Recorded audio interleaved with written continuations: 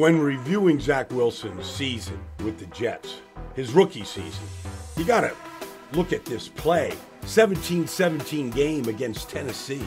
And he breaks the tie when he rolls out here and he sees Corey Davis go across the formation and he points him deep and he throws it over the top of the Titans for a 53-yard touchdown, which gave the Jets the lead week 4. The crowd went wild. When you watch it, watch how control he is.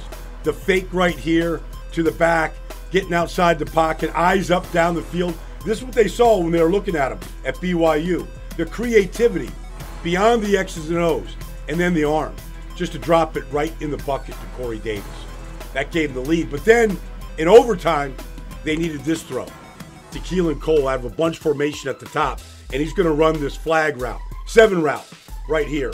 And he dropped it perfectly in for 29 yards. That would set up the game-winning field goal in overtime for their first win of the season. And then how about this against the world champion Tampa Bay Buccaneers? This broke a tie, a 7-7 tie in the first half. This throw to Braxton Berrios, perfect. Right on him as he gets it inside the pylon to give the Jets an early lead in that game. And of course, maybe the biggest highlight of the year, against Jacksonville, a first quarter run. The longest run by a Jet player this season. They catch the Jaguars in man coverage, and he sees the right side of the field open up when he took off. And he didn't stop running. He gets to the sidelines, he makes a guy miss, and he finishes it in the paint for a 52-yard touchdown run. The longest run by a Jets quarterback for a touchdown in Jets history.